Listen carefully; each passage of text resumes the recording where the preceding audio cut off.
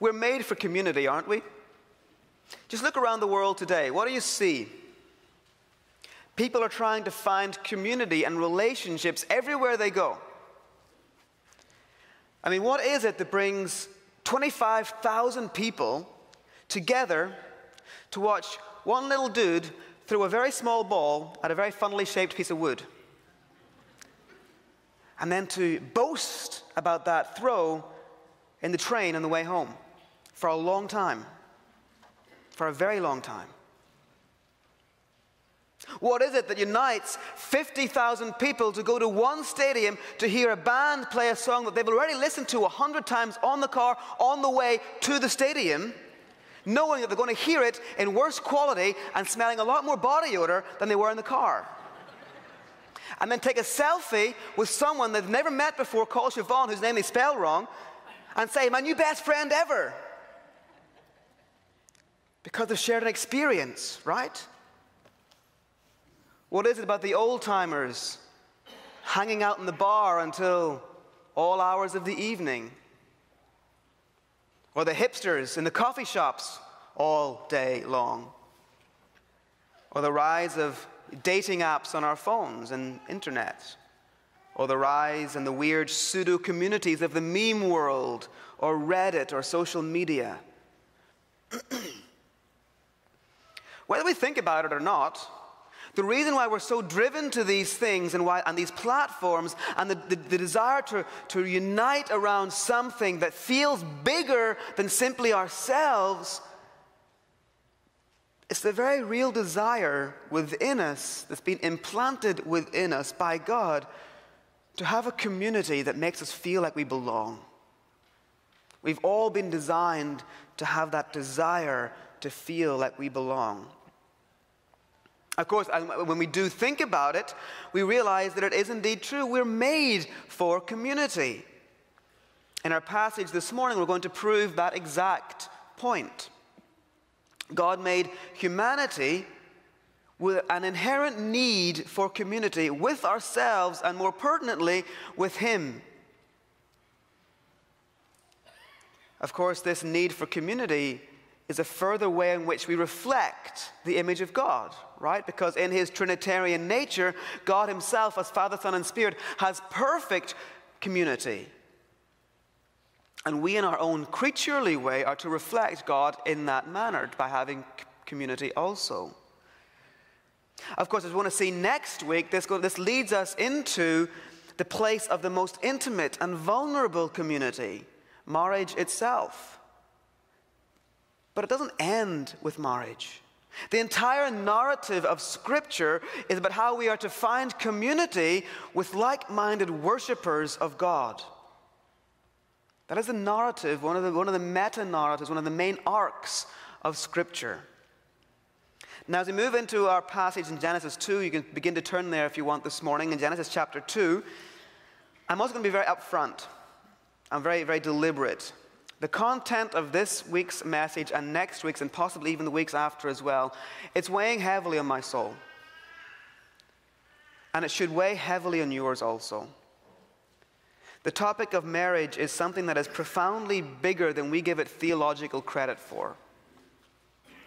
It speaks infinitely beyond whether or not you're happy, but how God is making you holy. It inexorably points to the gospel of Jesus of Nazareth. And so this morning, as our Western respect for marriage is waning, our national understanding of marriage is under attack, our personal experiences of marriage are deeply corrupted and at times extremely pained by the sin of selfishness, let me say that I am burdened for each one of us here this morning, and you should be also. I hope you give me grace because I'm intentionally going to wound the majority of people in this auditorium in the next few weeks. Because the heart surgery to your marriage on your single and your selfishness and your singleness and your selfishness is so necessary. And I pray that you would allow the scalpel of God's word to cut the poison, to cut the rot, to cut the selfishness out, and to replace it with the balm of sacrifice, the oil of true love, and the ointment of gospel clarity. It's too important for us to tune out from.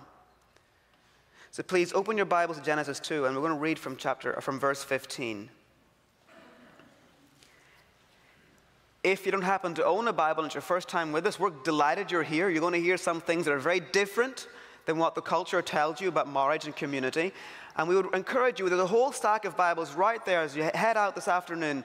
Take one with you and read about what the Bible says about marriage, about community, about relationships. You'll see a very different picture portrayed in the Bible than what you see in community, and you'll also, more importantly, than what culture and society tells you that we believe.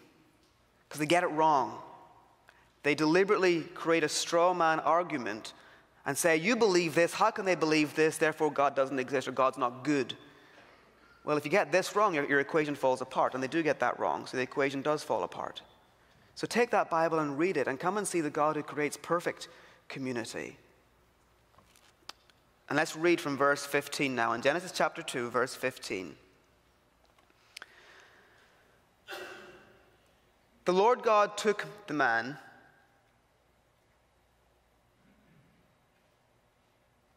and put him in the Garden of Eden to work it and to keep it. And the Lord God commanded the man, saying, you may surely eat of every tree of the garden, but of the tree of the knowledge of good and evil you shall not eat, for in the day that you eat of it, you shall surely die.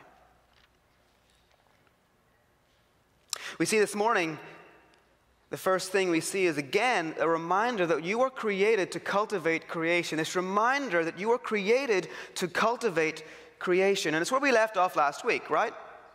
God has created mankind, and we saw that last week, forming this Adam, this man, from the dust of the ground and breathing the breath of life into him.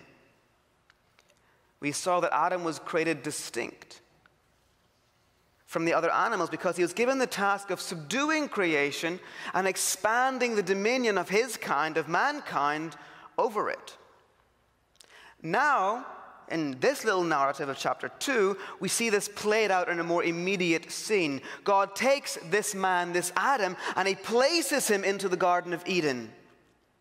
Adam, you are to work this garden. You're to be a gardener over this creation and expand it as you procreate until all of creation bears my image with faithful gardeners and vice-regents who reflect me. You are placed into the sanctuary of my cosmic temple to tend it, to keep it for my glory. And so in the meanwhile, he's being tasked with this working and keeping the garden. God gives him this command.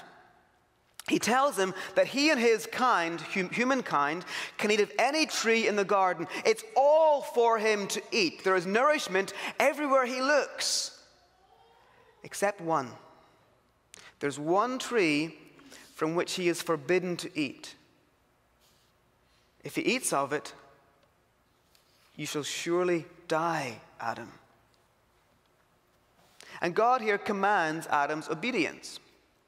Refuse to eat from that one tree, and your position of vice-regent over all of creation, of tending my garden, of serving in my sanctuary, of walking and talking with me every day in the cool of the day, that will be preserved forever, Adam.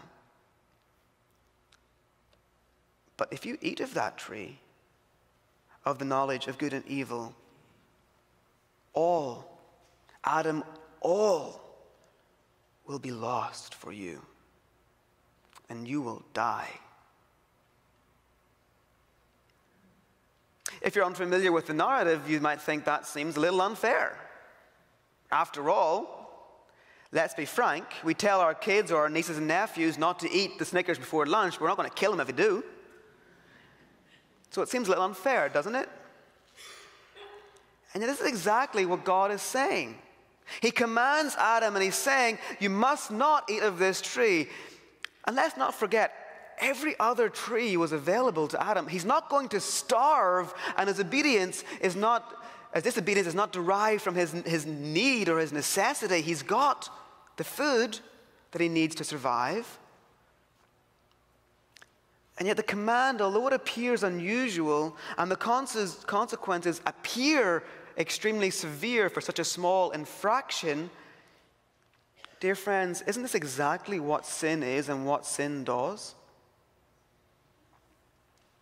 Though sin tastes good in the moment, and we think that we can control the amount that we consume and only promise to only taste a morsel of its pleasures, what happens? We consume, and then we are consumed by sin. Because sin is a poison that flows throughout our veins. It's a corruption of our mind and our soul and our flesh, and it will kill us. The consequences for sin is death. And though it may seem like a small thing to do that one thing that you know is wrong, but you're going to do it anyway, it may seem small, but it's like an iceberg. Small to the naked eye, but what it does, the roots, they go down into the depths and will bring any and all to a ruin in the moment of our weakness. Unbelieving friend this morning, if you're here and you're not yet right with God, then you're feasting at the table of death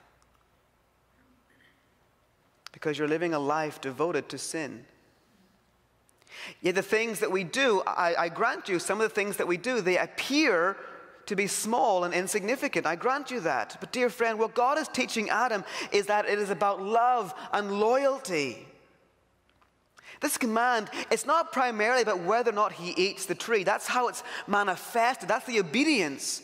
Will Adam honor God, his creator and his king, or will Adam dishonor his God and rebel against his command?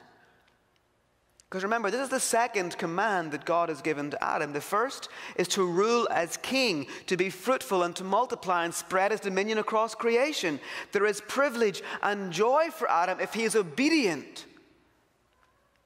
But there's death if he rebels and disobeys.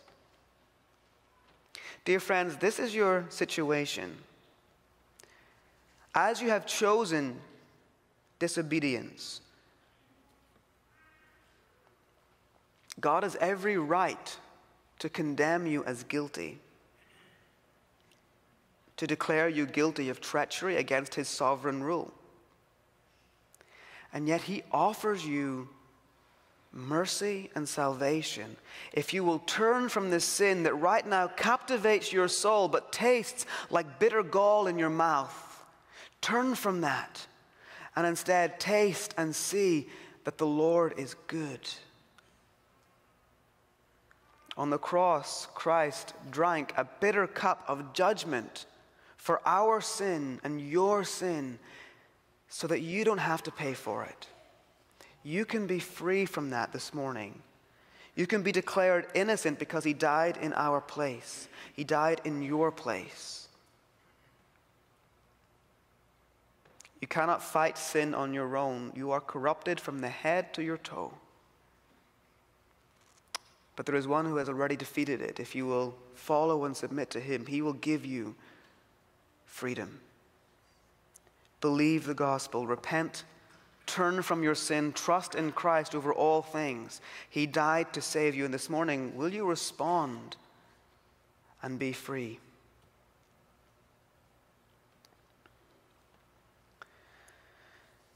We see, secondly, as Moses moves the narrative along, that we are created for a complementary culture. Secondly, we're created for a complementary culture. Now, this does not mean compliment like, you look nice today, Agnes. It's complement with an E in the middle, which means that you work well together. One's work is made better and more perfect and more complete by the assistance of the other. This is a doctrine called complementarianism, and it's deeper than marriage, but it's about culture as a whole within the community of faith. It includes marriage, and it includes the community of faith. I want to read a little bit more from Ephesians 5 this morning just to get the full context of this, because even yesterday, Twitter blew up with an argument about this particular doctrine. A misapplication, I believe, of what we saw and what we see in Ephesians chapter 5. Let me read to you from Ephesians 5. Evan began earlier. Wives, submit to your own husbands as to the Lord. That's difficult. For the husband is the head of the wife, even as Christ is the head of the church, his body, and is himself its Savior. Now, as the church submits to Christ, so also wives should submit in everything to their husbands. If we stop there, we miss the point. Too often, sadly, we stop there. Husbands, love your wives as Christ loved the church and gave himself up for her, that he might sanctify her, having cleansed her by the washing of water with the word, so that he might present the church to himself in splendor, without spot or wrinkle or any such thing, that she might be holy and without blemish. In the same way, husbands should love their wives as their own bodies. He who loves his wife loves himself, for no one ever hated his own flesh, but nourishes and cherishes it, just as the church, as Christ does the church, because we are members of his body. Verse 31, we take from the end of chapter 2 of Genesis. Therefore, a man shall leave his father and mother and hold fast to his wife, and the two shall become one flesh. This mystery is profound, and I am saying that it refers to Christ and the church. However, let each one of you love his wife as himself, and let the wife see that she respects her husband. We're not going to walk through this passage this morning, but the point of reading it this morning is to show you that there is a broader picture to the marital relationship than simply submission and headship. There's the overarching narrative of genuine gospel sacrifice in the pattern of Christ for both parties. Come back in a couple of weeks and we'll walk through that passage together and fully explore all that that means. So we're created for a complementarian or a complementary culture. And back in Genesis, we're going to read and see this creation of this complementary culture now. In verse 18, then the Lord God said, "It is not good that the man should be alone. I will make him a helper fit for him." Now out of the ground the Lord God had formed every beast of the field and every bird of the heavens, and brought them to the man to see what he would call them. And whatever the man called every living creature, that was its name. The man gave names to all livestock, and to the birds of the heavens, and to every beast of the field. But for Adam there was not a helper fit for him. So the Lord God caused a deep sleep to fall upon the man, and while he slept, took one of his ribs and closed up its place with flesh. And the rib that the Lord God had taken from the man, he made into a woman and brought her to the man. Then the man said, "This at last is bone of my bones and flesh of my flesh. She shall be called woman, because she was taken out of man." And we'll stop there this morning. We'll pick up the next two verses next week. So you were created for a complementary culture, a complementary culture. That's what you were created for. And into this picture that we now have, and we've gone back in time a little bit to before the creation of woman, and we have the first negative said about creation. And it's not from the mouth of Adam, but from the mouth of God, the Creator, who speaks them. He looks at Adam and he states that something about this creation, about this Adam and his situation, it's not good. There's no sin, so it's not wrong, and it's not bad in the moral sense, but it's not good. And so God promises Adam that he's going to make a helper fit for Adam, one that is fit for him, unique to him, and then it will be very good, as we saw at the end of chapter 1. Now in the meantime, we have this fun scene where God begins to bring all the created beasts of the field and all the birds of the air to Adam, and Adam begins to name them. This is Adam functioning in his role as vice-regent over creation. Here he is reflecting the Creator by naming things. We saw that God was naming the things he created in chapter 1. Now Adam does it in the more low-key, personal version of the actual individual animals. Adam, the king under God, is functioning by doing this in a human way as God did it in the sovereign, divine way. But there's something else going on here rather than simply just the naming of the animals, because do you see what's happening here? Because verse 20 also says again that there was no helper fit for Adam. So what's happening? Well, this fun scene is it's where we get our marriage ceremony from.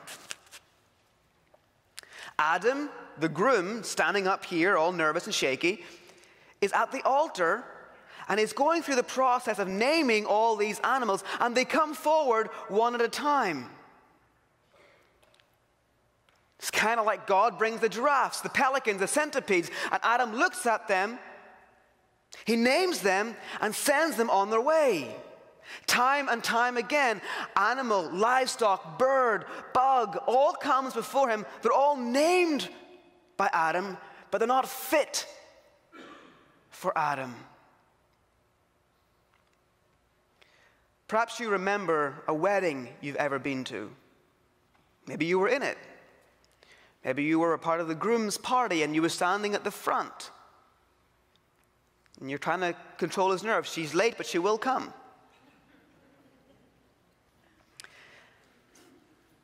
And then you hear the voice at the back. The bride's party has arrived, and you see his ashen white face turn around and look up the aisle. And here comes Emily, radiant in her pink gown. And she walks down, and the groom's over here, and she walks over here, because as beautiful and wonderful and as amazing and sweet and kind and fantastic as Emily is, she's not the one. And here comes Agnes, also wearing her pink gown, unfortunately named, perhaps. And she walks down, and the groom's watching, and he's not even paying attention to Agnes because he's looking out. Can he see someone else behind the door? And she walks down, and she walks over there. And time and again, the bridesmaids come down. And time and again, they walk away from the groom because she's not the one for the groom. And on and on and on the procession comes. This is what it's like for Adam in Eden. He's got a much longer list of bridegrooms.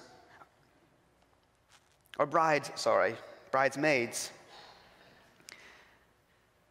God has given him and promised to give him a helper fit for him, and so he's trusting in that. But as the line gets shorter and shorter and the shapes don't get more and more normal, he's more and more confused.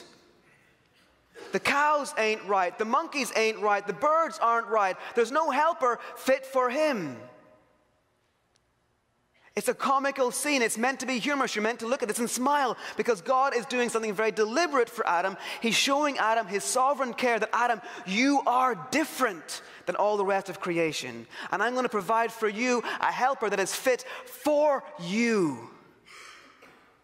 And so when Adam watches and has seen the last of the animals walk down the aisle and none of them were right, God causes a big sleep, a deep sleep to fall over him. We see this also again in Genesis 15 when God does something else that's huge for human history.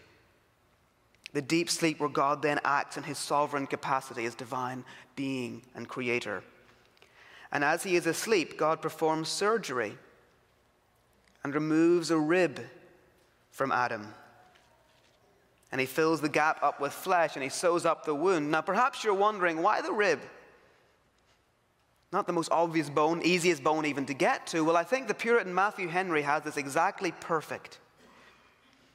He suggests that the woman was made of a rib out of the side of Adam, not made out of his head to rule over him, nor out of his feet to be trampled under by him, but out of his side to be equal with him, under his arm to be protected by him, and near to his heart to be beloved by him. Isn't that beautiful? I think it's right. I think he's correct. because it fits perfectly with the context of what's happening here in Genesis 2. Woman is a complement to man. And man, therefore, by extension, is in need of woman. And so from the rib, God fashions Eve. Let's briefly stop and apply this act of creation to redemptive history. Bear in mind that so far there's no sin in God's creation.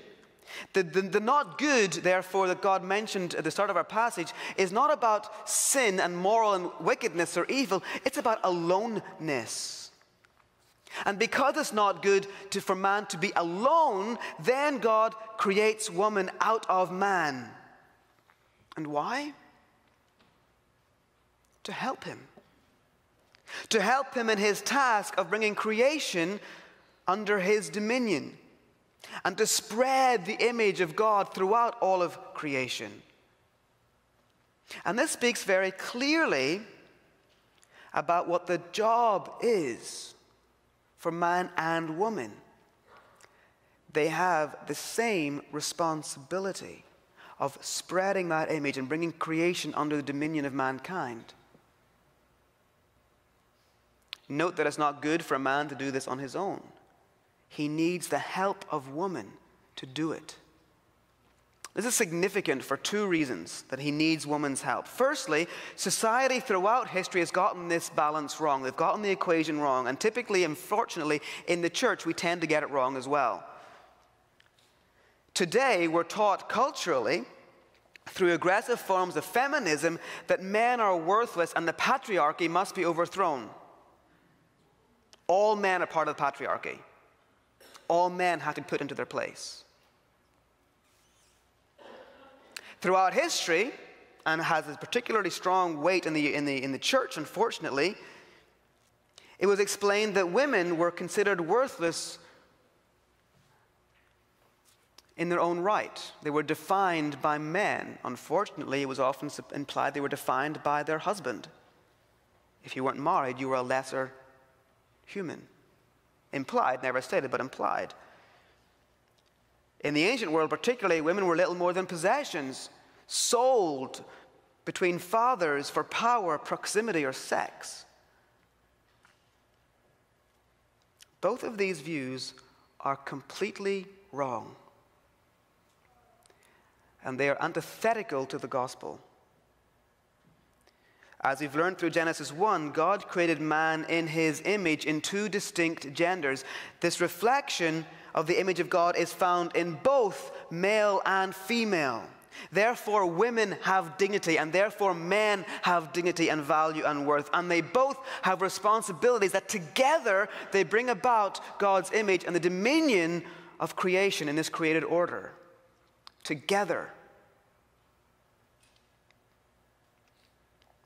Secondly, the second reason why it's significant that man needs the help of woman, because it is only together in working in man and woman, as man and woman, that we're able to actually engage in this work. This does not necessitate marriage, by the way, which we'll come to in a moment, but speaks of a healthy community. For many, statistically, the best place and the best way this will look out, the best format of this will indeed be marriage, but that's not for everyone. And that's okay. Regardless, if you are to remain single, then you are still to be in a complementarian community where you can faithfully serve with your brothers and sisters to bring about the end result of dominion over creation as God commanded. You are not excused, I am not excused by my singleness any more than I am less valued by my singleness. The job remains the same. My task in creation remains the same, and I am to do it. Now, there is an acknowledgement of male headship here within this passage, which we saw again in Ephesians 5. She is to be the helper of man. And you hear that, and you think that's demeaning. I'm less worth, I'm less value, I'm less important to the task. That's not the case. God himself describes himself as the helper of Israel in this same book, the end of Genesis 49. But the word helper, you hear derogatory and demeaning, but just think about what that word actually implies. What does it imply that men need a helper? It implies you're needed to help, because man can't do it on his own. Men need you. So Christian ladies, Christian wives particularly this morning, let me address you briefly. I'll address the husbands in a moment. Christian wives, your husband, he needs you to help fulfill the mandate that God has given him. You are set aside for that one man to help that one man achieve the end God has brought about for him. Wives this morning, do you hear this? You are set aside by God for your marriage. Do you hear that? Your husband needs you. You're needed by him so that he can fulfill what God calls him to. Which means, in a very real sense, he cannot fulfill that mandate without you. Because God has put you together for that purpose. So let me ask you this question this morning, wives of Milford Bible Church. Are you helping your husbands in this endeavor? Are you a helper or are you a hindrance? Are you encouraging them? Do you uphold them in prayer? Are you protecting them with your loyalty and your love? Are you in their corner? Are you supportive and helpful? Or are you critical? Are you nagging?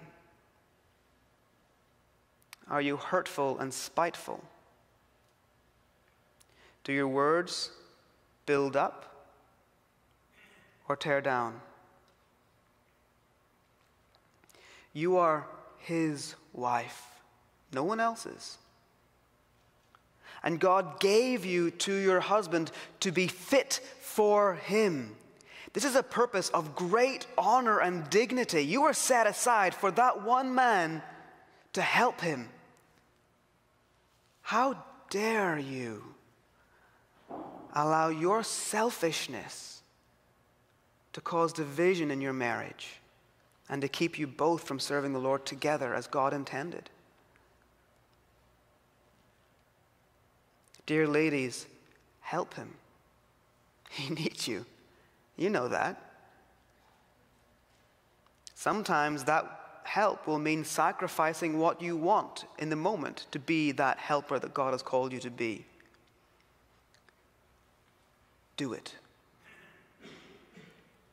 Do it because you honor him, because you love him, because you respect him. Take time this afternoon, talk with your spouse tonight in bed. How can I help you? What would be what you need? Don't just think he needs help in the way that you're very good at helping. What does he actually need? How can you compliment him?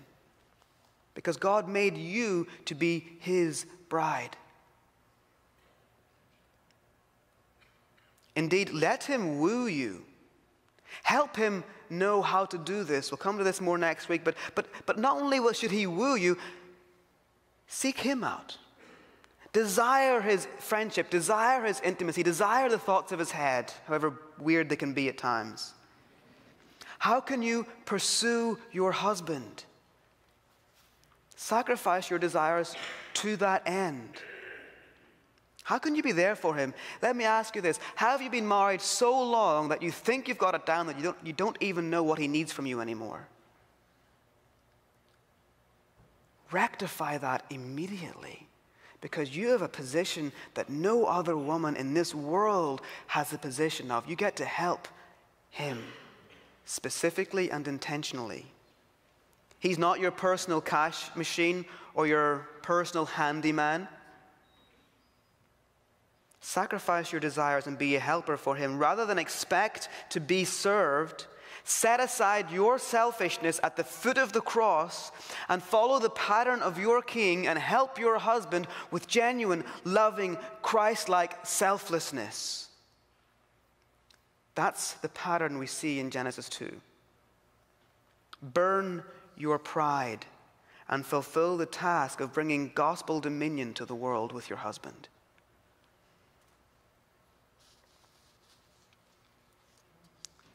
Husbands of Milford Bible Church, do you realize the weight of what Moses is writing? Your wives are not your servants. They are not there to make your life easier. They are there to help you be obedient to the Lord. Nor is she simply an object to be enjoyed at whatever whim you decide. She is there to help you be obedient to Christ. She is your helper. This means that she has the dignity and the value and the worth of an image bearer of God just like you. This means that she has wisdom you need to hear. They're intelligent ladies in your life. This means that she has words of encouragement to help build you up. It also means sometimes she'll have constructive criticism to help build you up. Listen to it. She wants to make you a better, more godly man. Let her help you in that regard. Listen to her. Do you see how intentional God was in creating a spouse for Adam? He showed Adam all the options in the world, and when none was suitable, he literally tore Adam apart to make her for Adam. You weren't torn apart, but there's no less care in God's making your bride for you. Your wife, therefore, dear husband, is specific to you. She is the jewel in your home, the diamond for you and for you alone. Treasure her, cherish her. How dare you take her for granted or demean her by your words and your actions? How can you raise your voice? How dare you ever raise your hand against her when God has formed her and given her to you to protect and love till death parts you?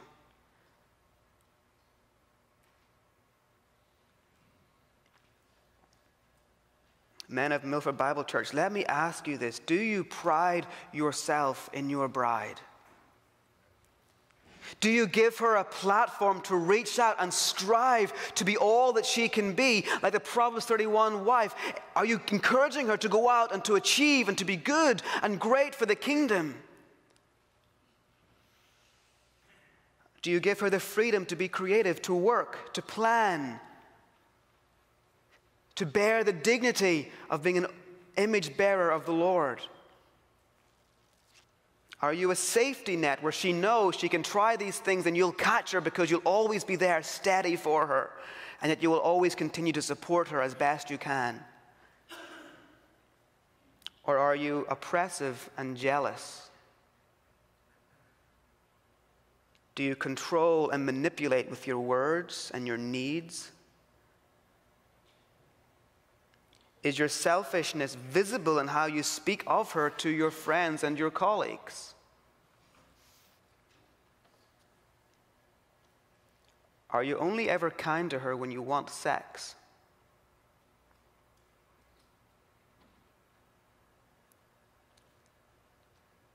Turn from that sinful attitude and praise God for your wife. She is a gift made for you specifically.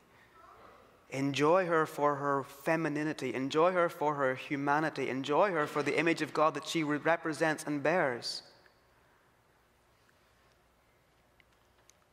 Sacrifice for her. She's not your servant, but your bride. How can you serve her today? Spend time tonight talking, asking her in the bed tonight, how can I serve you this week? What do you need from me that will make you feel more like a Proverbs 31 woman? What do you need from me that will make you feel like you're achieving the responsibilities God has given you to achieve? How can I help you? How can I serve you to that end? Compliment her in that way. Men, do you even know anymore? Or have you become complacent in your marriage and taken her for granted? Husbands, rather than expect to be served, set your selfishness at the foot of the cross and follow the pattern of your King and serve your bride with genuine, loving, Christ-like selflessness. And this does not only mean when she's being very like Jesus or when he's being very like Jesus. We'll walk through this more in Ephesians 5, but this means serve her and love her, serve him and help him, even when they're not being like Jesus. It's difficult. It's painful. At times it can feel humiliating. Show them Jesus by how you love them in your marriage. Woo her every day, husbands. Spend time cultivating your marriage so that it is an expression of Christ to every single person who enters your home, including your children. May they taste Christ because they know your marriage. This means that you must know your wife. After all, she's made to be your wife alone, and you were made to be her husband alone. So cherish her, love her, woo her, win her, pursue her relentlessly. During the good days, and the busy days, and the bad days, and the tired days, and the grumpy days, and the sick days, pursue her, serve her. Till death do your part. That was your promise to her. Husbands, let me encourage you, keep your word. Till death do you part. Pursue her and love her.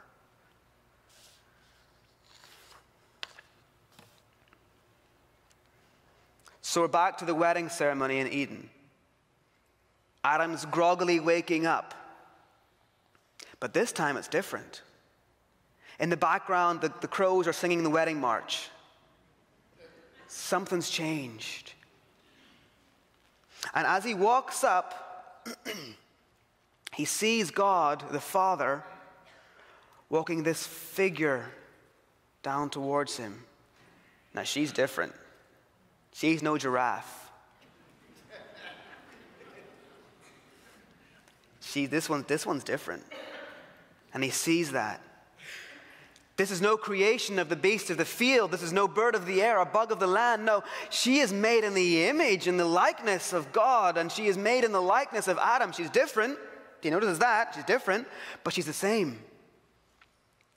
She's made from him, and she's been made for him. And what does he do?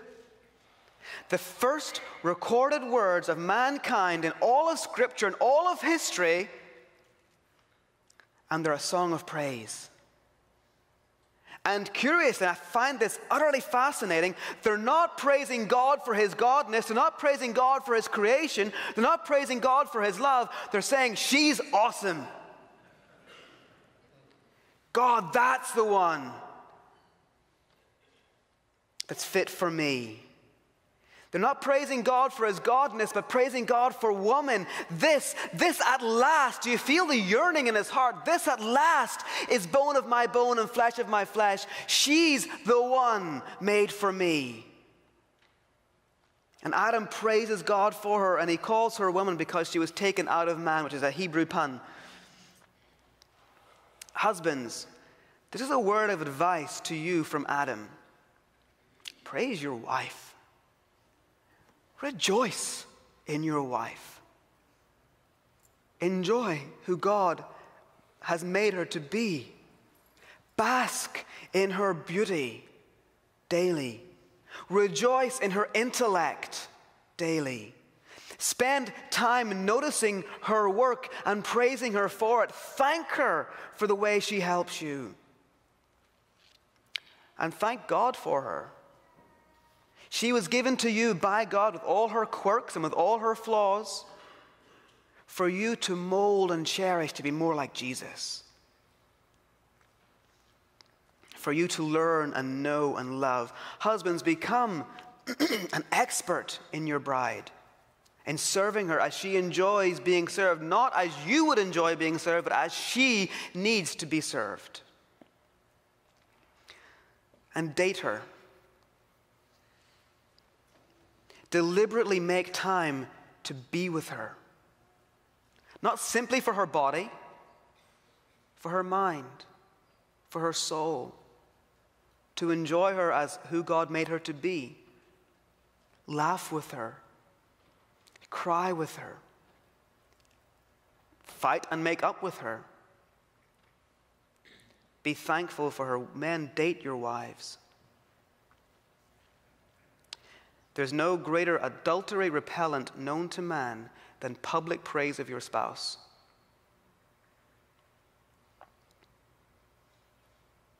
Praise her publicly in the workplace when other men are complaining about their wives. Well, mine's not like that. Praise God for her. When the girls are together and they're complaining at all the stupidity of the husbands around, no, my husband's not like that. He's great and he loves me. I also want to say, just as a brief aside, if you're struggling in your marriage, I'm not saying lie and hide it. Find help. Don't blast the dirty laundry around the world. Seek help and be honest with your spouse and with whoever it is you decide to counsel you. Be honest, but be fair.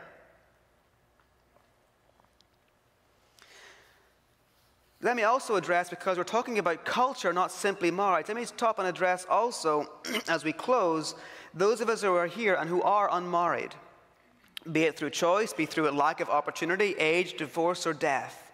You are not defined and you are no more incapable of fulfilling this creation mandate in your singleness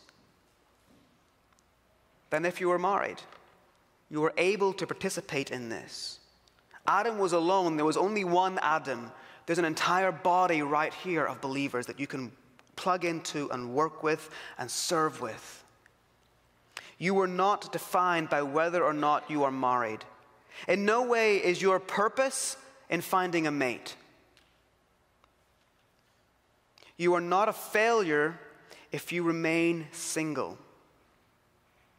There's no one here whose sole purpose is to find a spouse and be married. You were not raised to be a husband or a wife. You are raised to cultivate creation for the glory of God by spreading the image of God throughout it in the gospel.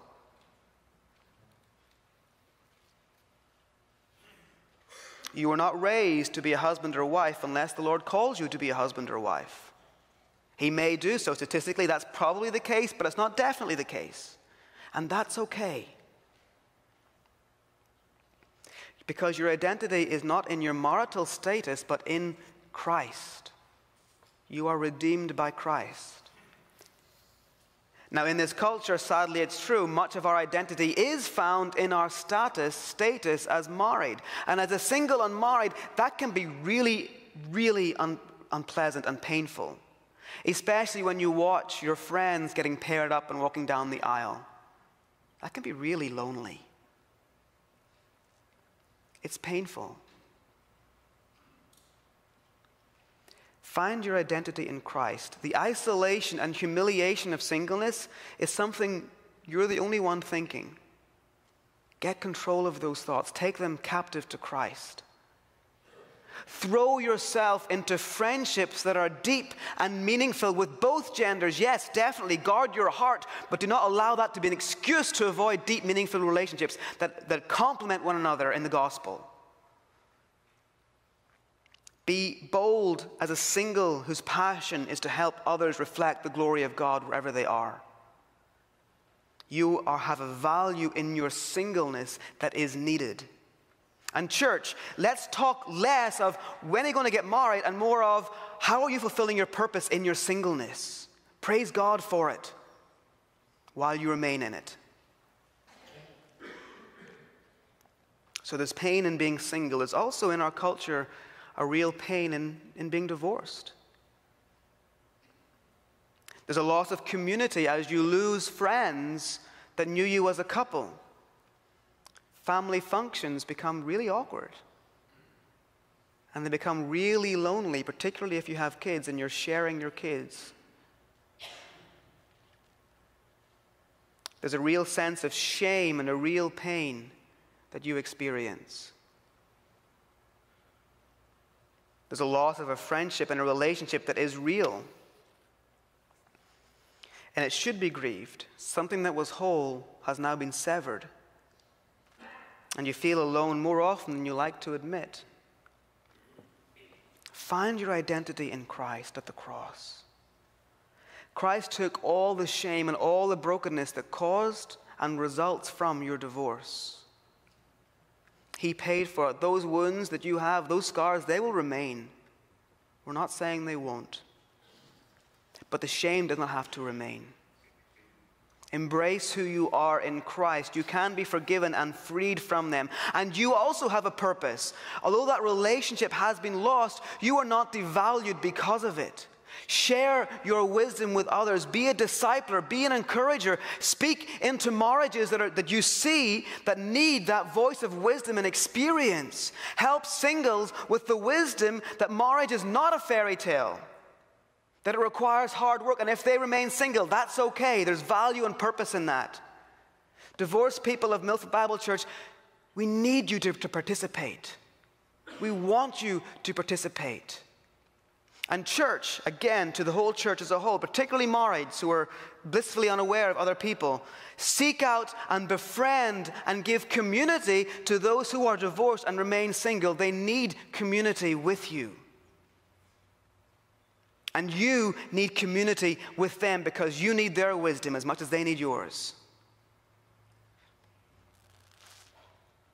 And finally, in our culture, there's a loneliness for the widow and widower. Your friend is gone. And all you have left are the fading memories of their presence, their love, their touch, their humor, even their scent. And yes, it's a good and healthy and a right thing to grieve, but sometimes the pain just never leaves.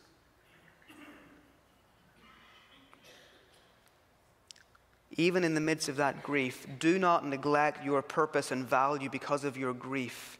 Dear grieving brother or sister, your value and your worth to the church is vast. Help us know how to love to the end, to persevere to the end. Help us know how to grieve with hope as well as sadness. Refuse the lie that your life is over. You have much wisdom to impart, and we need it from you. Be involved. Be investing in the singles, the youngs, the olds, the divorced, the marrieds. Be investing in us.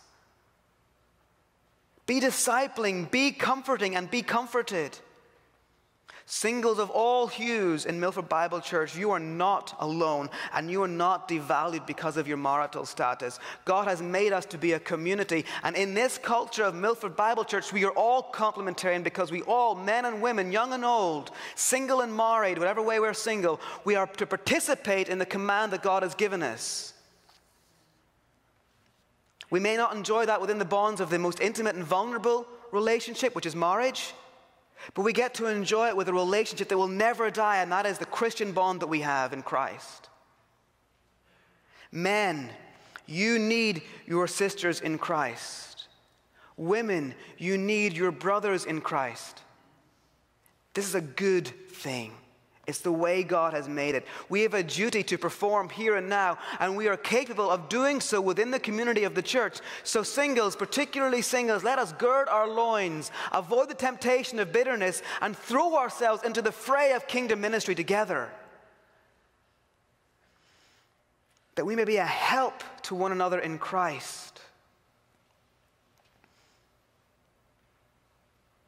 And let us all here at Milford Bible Church seek to be a church where wounded people come and feel the balm of healing in Christ.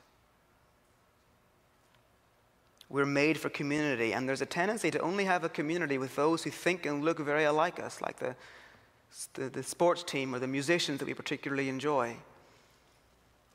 But the greatest uniting factor that we all have is in Christ. And so no matter our differences, be it marital status, gender, ethnicity, sinful past, or learning ability, no matter what those things are, if we have Christ, we have all that we need to have to work and live together. In Genesis 2, we see that we as humankind were created with a complementarity. Man and woman created to serve God together in a deliberate way, in a deliberate community. Where better for this community to be found than in the local church? We get to serve together for the glory of the gospel, made in God's image, to reflect his image, to strive and work together to bring salvation of the gospel message to the world. Let's aim for that as Milford Bible Church. Let's pray.